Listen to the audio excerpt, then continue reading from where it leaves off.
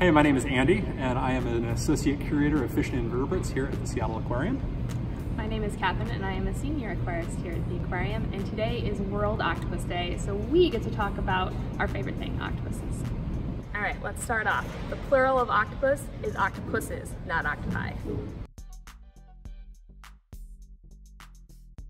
These day octopuses are found throughout the tropical Pacific and into the Indian Ocean. So really anywhere from Hawaii all the way to the east coast of Africa. So we've got the shrimp that are coming into the tank right now. It's going to take the octopus a second to realize that they're in there. And if she's hungry, I would expect to see some kind of active hunting, foraging behavior here.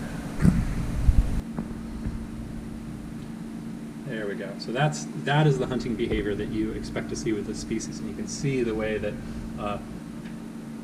she is just ballooning her arms out like that, and essentially creating an umbrella over those shrimp.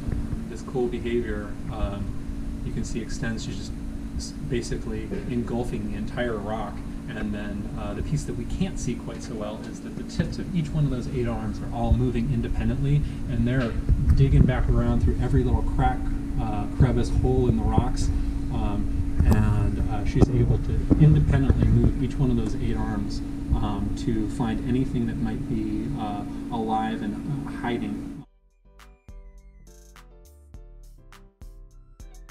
Hi, we are on top of our giant Pacific octopus exhibit, and we are about to do a feeding for our female octopus 8.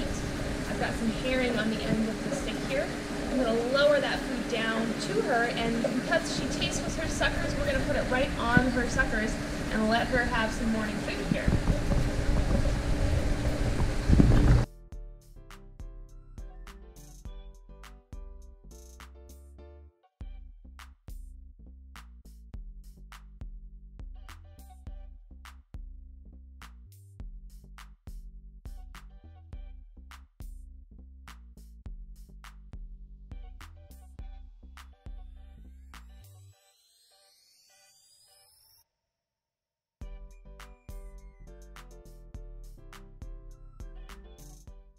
Well, we are so excited about World Octopus Day.